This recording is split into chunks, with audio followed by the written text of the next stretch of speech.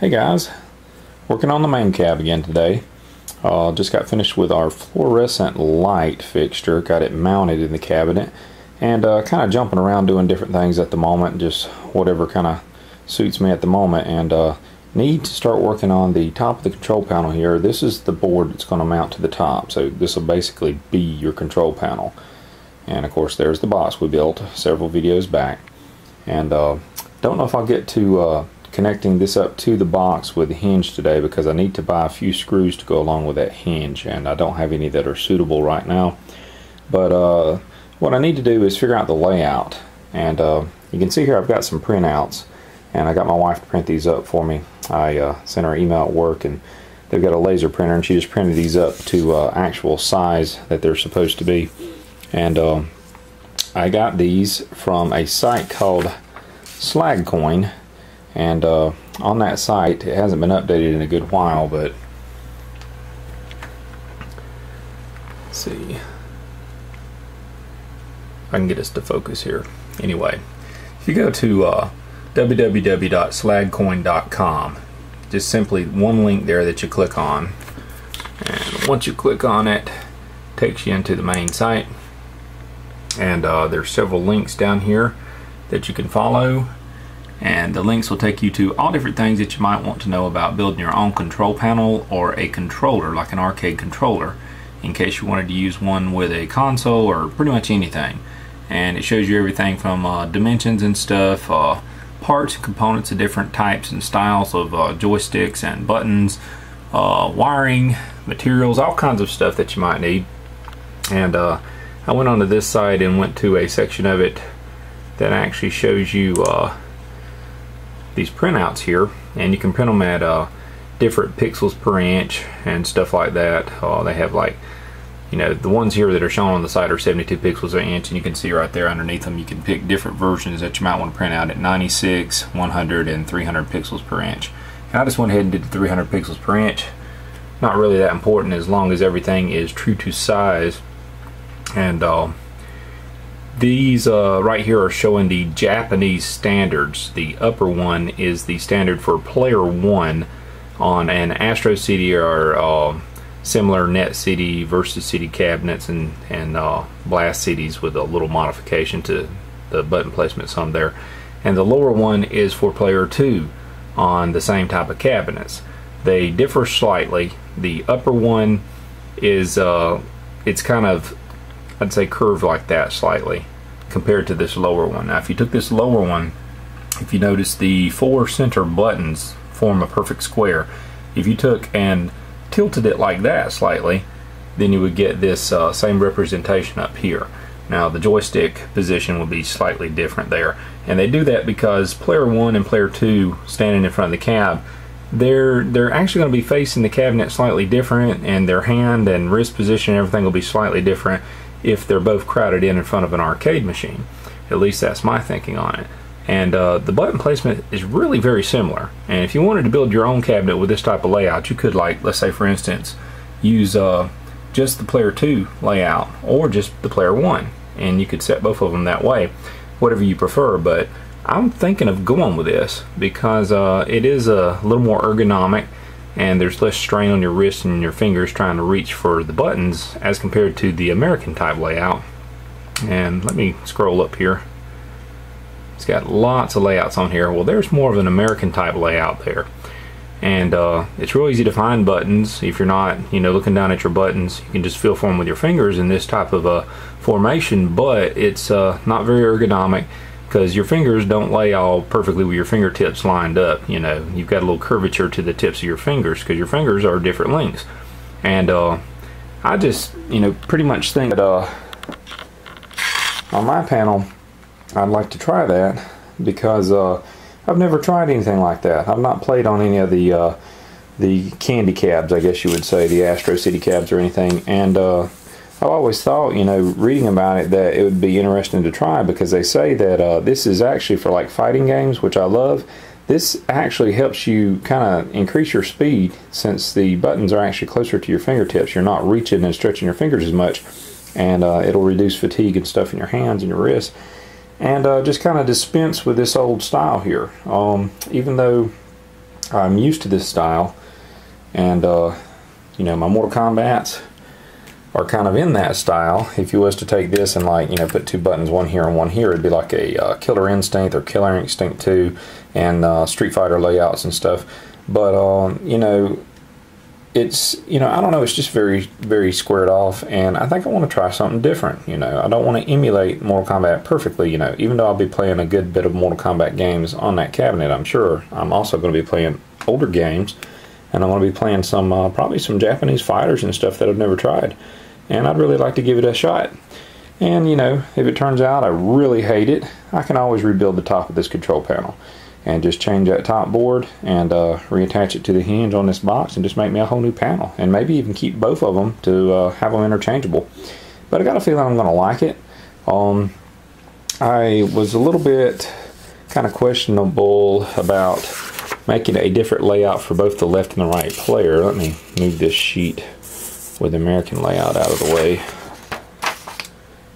But see, if we set this up on the control panel board here, don't know if I can get this all in the shot, but something similar to that, probably vertically it's going to be a little bit lower, so you want a little bit of the board for your wrist to rest on. But you see how the button layout is just slightly changed, just like you've taken the entire button layout and just twisted it slightly when you're going from player 1 to player 2. And you know, player 2, it looks maybe a little bit more lined up if you wanted to kind of, you know, start using this as compared to a 6-button Street Fighter layout or a 5-button Mortal Kombat layout, or a 5, or well, would say a 6-button layout for like Mortal Kombat 3 and 4 with the run button. You would think this right here might be just a little easier to adapt to, because like those 6 buttons there could kind of feel a little more like the 5 buttons on a Mortal Kombat cab, and then that button right there could be your run button, and you would just ignore that button there unless you wanted to configure it to play with that button for some reason. But this one right here, being a little more tilted, looks a little more comfortable for your hands. If you see my fingertips there, it's like my fingers line up almost perfectly. It seems like my pinky might have just a little bit of reaching to do, just to line up perfectly with those spots there. And you know, the lower ones also, so if your hand was resting down on here, you'd be able to hit these buttons really easy. And this one might have a little reaching, but then you could just lower your hand to hit the lower buttons, or keep your hands in this position where you can reach up and down for the buttons pretty easily. Now, I'm not going to know exactly how this is going to work out until I maybe mock me up some cardboard templates and maybe insert some buttons and just try it out, you know, just make kind of a mock control panel. But I got a feeling I'm going to like it.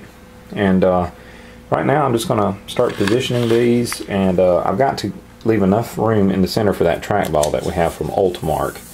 So like over here, we want to get the position over enough to where it will be close to the side of the board, but not so close that the buttons are going to have problems mounting under the control panel into the box. You don't want to get it so close to the side that either your joystick bays or buttons or anything are just crammed up against the side of the control panel box, because you're going to have a very slight lip of this overhanging your box, and then you got to leave an allowance for the 3/4 inch of the box itself. So you can't just cram this up to the side, you got to leave room for the base. And that right there, just looking at it myself, it looks like it's going to be a little too close, because you have a square base you have to measure off for your joystick, then you got 3/4 of an inch for your box that's going to be underneath, and then you got a very slight overhang with this. I can't remember how much overhang I left, maybe 1/2 inch. And then on the other side, you have to allow for just the button nuts, basically, that are going to be under the buttons. So that really probably would be pretty close to about as close as you'd want to get there, and leave room for the 1/2 inch overhang and 3/4 inch for the box. But you probably want to come back a little more. You don't want to get too close, and I'd probably like to leave a 1/2 inch to 1 inch of space, so that when this closes down, there might be a clip or something that locks this in place, and I want to leave allowance for that. So getting it just as close to the edge, but leaving some allowance for stuff like that, and then still have room in the center for the trackball that we're going to mount. And I have to measure out for the footprint of the trackball and make sure it's going to mount under there, and still leave room between the button nuts that mount these buttons and the base for this joystick. And it's going to be kind of a tight fit, because I didn't make a very large control panel, but I'm definitely going to make that work somehow. And we're going to get 8 buttons in on each one of these. Even if it comes down to having to take and move the entire button slightly closer to the base of the joystick if possible, then that might be something we have to do. but we can easily mock that up. We can get out some button nuts and lay them in the positions of these, and get out like a joystick base or a complete joystick, the HAP competition, set it in place and kind of do a mock-up with some measurements and all, and even cut out a piece of cardboard and take the piece of cardboard and actually drill physical holes in it, insert the buttons temporarily, and just see how everything lines up and see if it sits on top of the control box, and you know, everything looks like you're going to have plenty of clearance. And we may end up doing that and show you some of the results as we go along. Okay guys, getting started with my placement for my buttons and my joysticks. First thing I did is took and flipped my control panel box over. It's pretty much in the same position that it would be if we are mounting up to the cabinet, except for where this bevel here is. That's where it's going to be meeting right around the place where the bottom of the monitor bezel is. That bevel cut will mate up to that, so that'll be like away from the player and towards the monitor of the cabinet. So this is, you know, this side right here is going to be the side where your buttons and your joystick stick up from. Well, I just flipped the box upside down.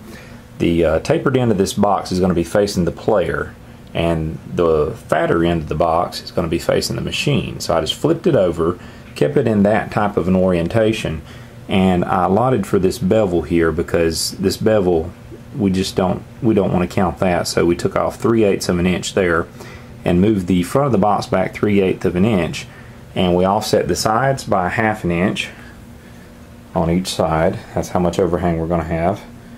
So they're offset by 1/2 inch, and in the front we have an overhang of about 1 1/8 inch. So I lined it up as perfectly as I could get it, and of course, this being handmade, it was not dead perfect. I think really the only discrepancy that I had is maybe right here where this is supposed to be about 1/2 inch. I think it is dead on 1/2 inch, and everywhere else, like if I measured right here, I'm about 1/2 inch and maybe 1/16 of an inch, and then about 1/2 inch and an extra 1/16 of an inch or so, and about the same there. That's as close as I could get it on the overhangs and all, and it's just because my box, when I cut it and put it all together, is not dead perfect. But I guarantee if you was to measure anything from midway and all, it probably wouldn't be dead perfect either. So we're really close on this. You can tell visually. You couldn't tell the difference unless you took out a tape measure or a ruler like that and started measuring. So, but our overhang in front is dead on 1 1/8 inch all the way across, and we've got 3/8 inch all the way across the back. So we're real good there. And the only reason I did that here in the back is because I know that taper is just going to make up for what that has to do to lean up against the taper of the cabinet, where the T-molding on each side of the monitor goes up. You know, that's tapered. It's not straight. It's like you don't have 90 degrees after the control panel, you know, going up the front where the monitor is. So the control panel box, it is going to go dead up against the cabinet there at kind of a 90-degree angle. So we just offset it by 3/8 of an inch to allot for that. And it sounds, you know, I don't know how to explain this as perfectly as what you would see once we were putting this up to the cabinet. So you'll see eventually. But we just outlined this box in this position once we had it centered perfectly, and we used a pencil just to mark around it, you know. And so now we're going to remove the box. So we'll set our pencil and our ruler out of the way, and let me set the camera down for just a second, and I'll tell you what I'll cut, and I'll come back. I'll remove the box here. Okay, I moved the box out of the way. It's just kind of hard to handle with the camera in one hand, because that's a pretty heavy box actually. It weighs several pounds. But anyway, you can see our marks here, and we marked all around the outside perimeter of the box, and that just lets us know that if we get to mounting things, we need to leave that much space for the overhang outside the dimensions of the cabinet.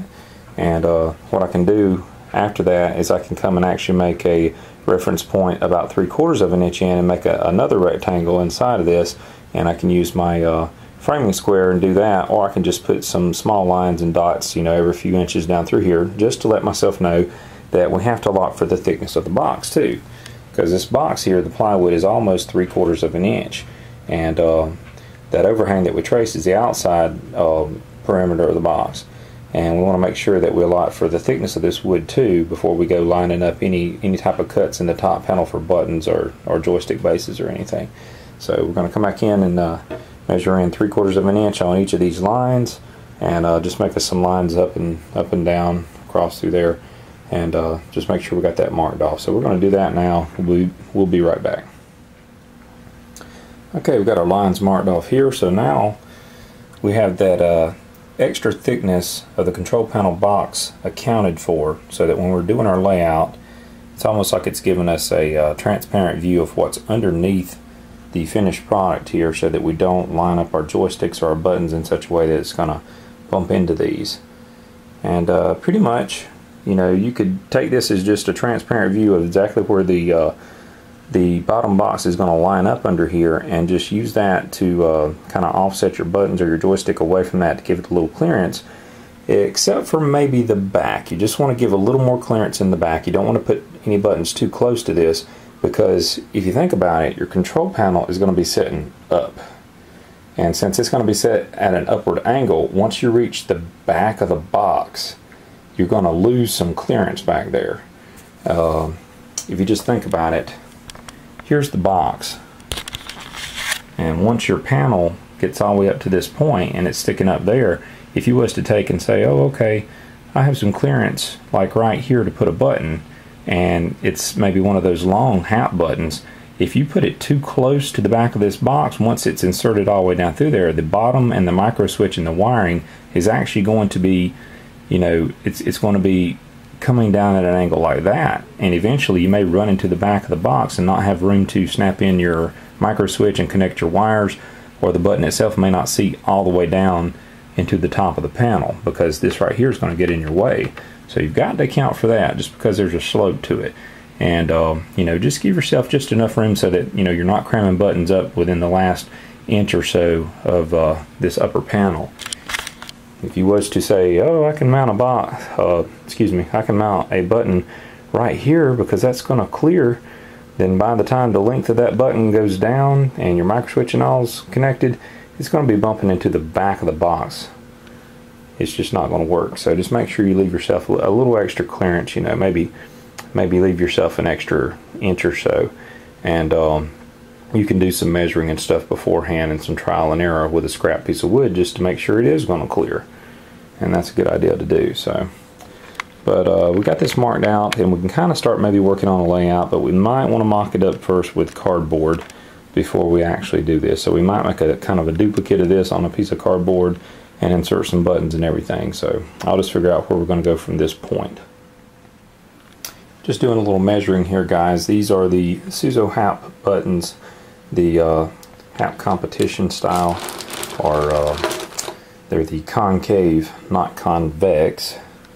Concave as is in the concave end, they detent in on the surface. If it was convex, it would be raised, kind of like maybe on like some Xbox controllers, how they're kind of bubbled up. But these are the ones that are on all these cabs that I have around here, all the midways. They're all like that, and that's what I'm used to. I have actually found, you know, even though some people say that the convex ones that stick out give you a little quicker response, these hurt my fingers less. I notice my fingers get kind of tender on the fingertips if I'm using like Xbox controllers that have convex buttons and stuff on them. And I don't know, it just seems to create a harder pressure point on the end of my finger, and since this is kind of concaved in to the natural convexness of your fingertip, it seems like it's easier because it distributes the pressure evenly on the tip of your finger, whereas a convex puts it all on one point of your finger when you're pressing. And I like these better, and that's what I'm going to use because I'm used to them anyway. And you know, you can find good prices for these. You can get a whole kit of them on eBay for about $30-something to $40-something shipped, and usually it's enough to do a whole panel. But if you take and center these buttons up on these little diagrams, you see you have just a little bit of room around them, and you can take the nuts. I have two nuts here sitting on there, and that's actually leaving you enough room to allow for the nuts to go on the back. And there are some buttons by Semetsu, I think they call it, and stuff like that, that they say that sometimes these layouts you need a little more space in between your buttons and stuff, because you can actually I guess get those button nuts on there or something. But I'm not familiar with those buttons at this moment. I haven't used any of them. I just need to make sure that we've got clearance for the type we're going to use, And it looks like with these in here, we're not going to have any problems at all, because that outline there is the exact size of the button nut. And there's going to be probably a 1/4 inch spacing between any of the nearest buttons and the button nut, so that'll leave enough room to slide the tool up in there and tighten the nuts up and won't have any trouble.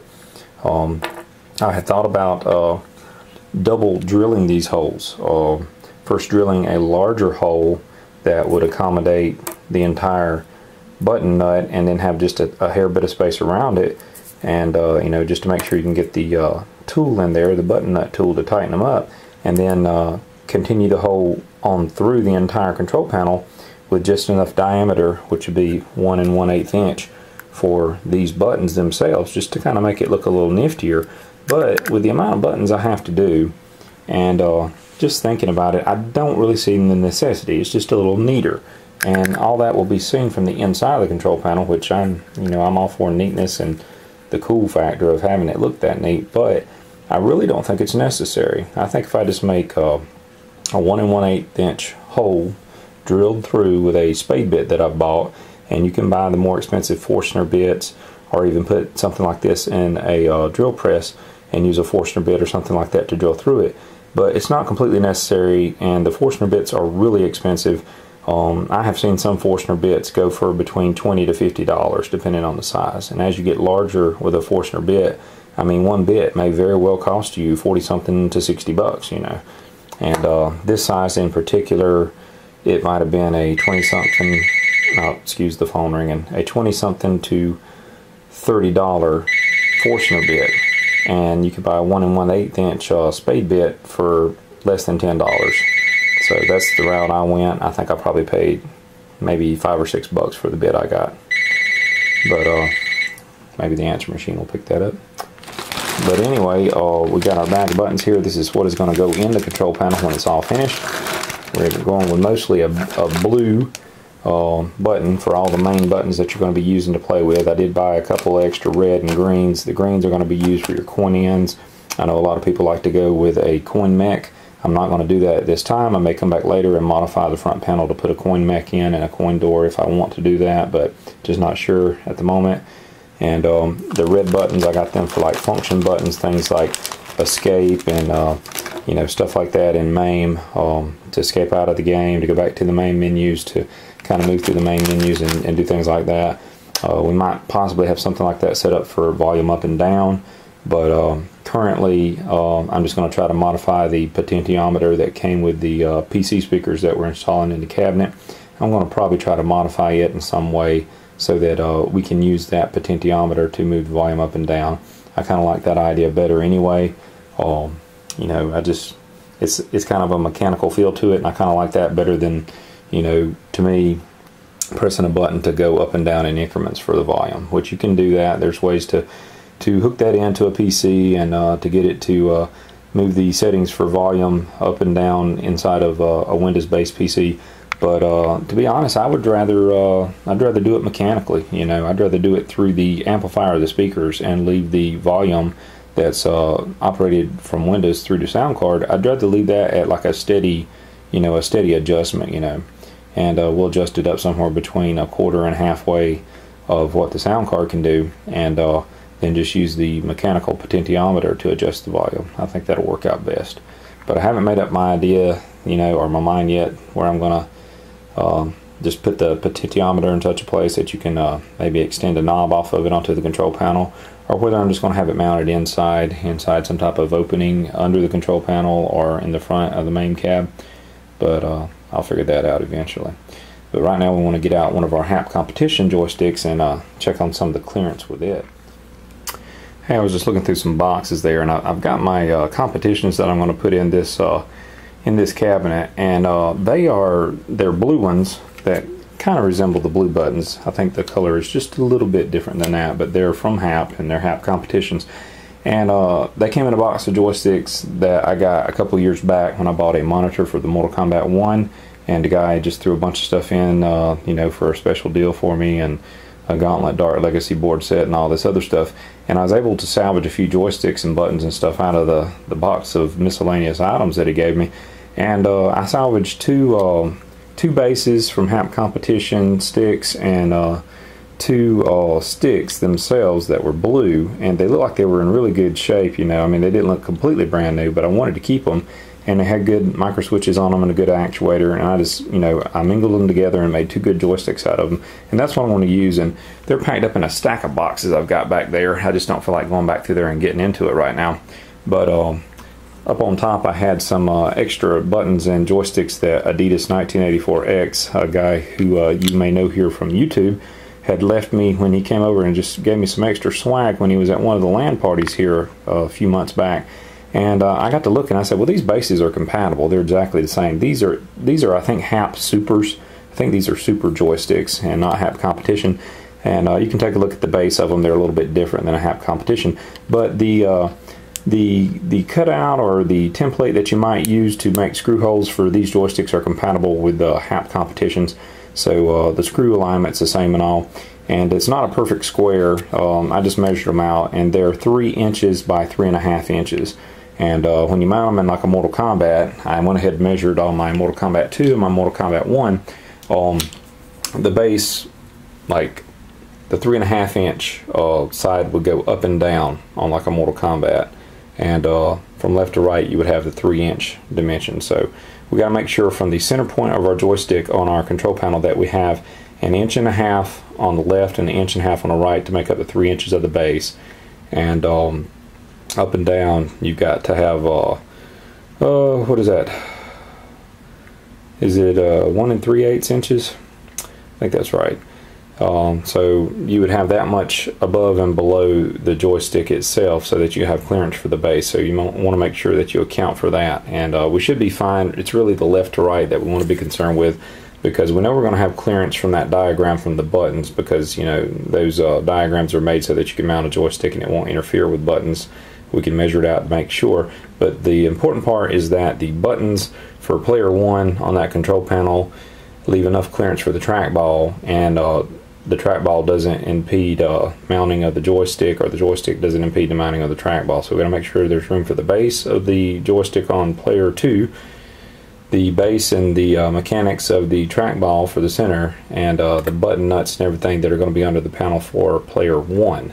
So we've got to make sure we leave some spacing for that and all. But now we've got their dimensions for our joystick, and we know how to work with that. So all we have to do is account for that and for the width of the trackball. So we've got to get the trackball out and measure that.